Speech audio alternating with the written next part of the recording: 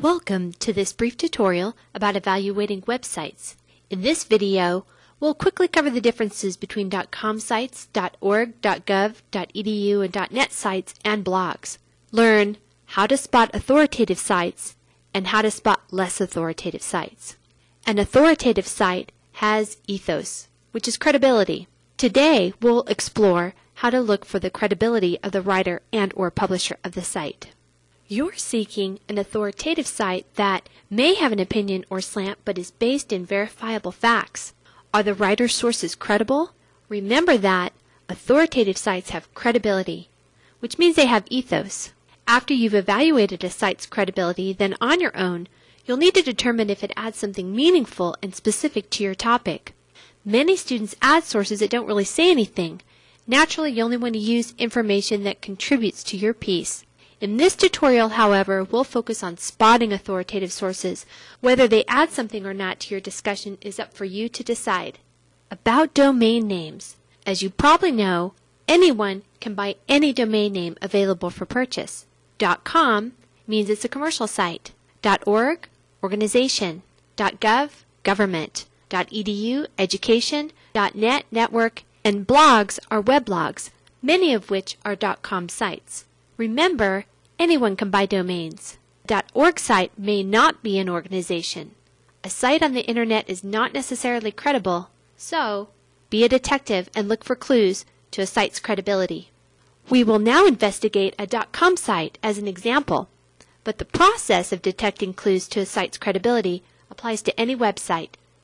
I first thought of my topic, solar-powered cars, when I saw Boise Man interviewed on a Boise television station, KTVB. According to the report, now filed on the station's website, quote, Jim Weber has not pumped any gas for a year. Naturally, a news site like KTVB.com is relatively authoritative because the station has gatekeepers. That means editors must approve the validity of the facts before the story is published. The news station obviously wants to produce accurate stories because the station must protect its reputation as a reliable news source. However, articles written for broadcast may be thin. On-air time is brief, and most segments are written as overviews. You'll need much more information than a television news story for your paper. Eventually, you'll need to narrow your topic, and scope out our other awesome tutorials for more about that process.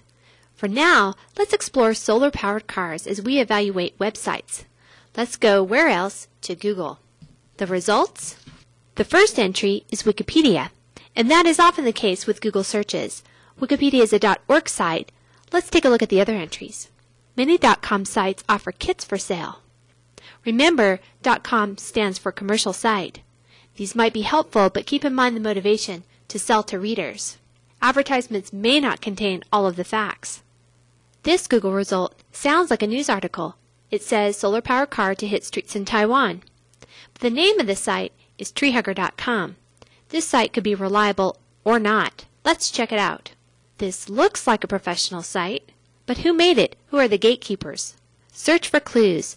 The site is connected to TV and radio. It's at least reputable enough to snag an interview with singer Sheryl Crow. Nationally known companies are comfortable advertising on the site. Even Bill Nye the Science Guy is featured. Who publishes this site? Scroll to the bottom of a homepage to find more clues. Discovery Communications. Discovery Channel, TLC. This site is affiliated with Discovery Channel's parent company. Obviously, other information can be found in a website's About page. If the website you're investigating doesn't have an About page with similar information about its writers or publishers, the site could be suspect.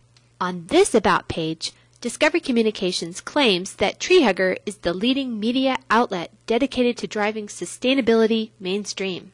Then Discovery offers proof by describing its media reach and offering names of clients and other data to back its claims. This looks like a relatively credible website. Many sites, however, are not authoritative, and not all of their sources are credible either. For example, if you're researching a topic of the fair tax, you might assume that the Fair Tax Foundation found at fairtax.net sounds credible. Maybe, however, if its main source is Reefer Madness, maybe this site is not completely credible. That is an unreliable source, and the entire site could be unreliable. The sources on a site are questionable. If you can't determine who wrote or who published the site, You can identify an author, but you can't tell if the site is a personal page without gatekeepers, meaning credible editors who approve the validity of the facts, or if it looks like a professional site, but something makes you question its credibility. Your website detector is on. Your doubts are probably accurate, and it's time to search for a more reliable source to enhance your paper.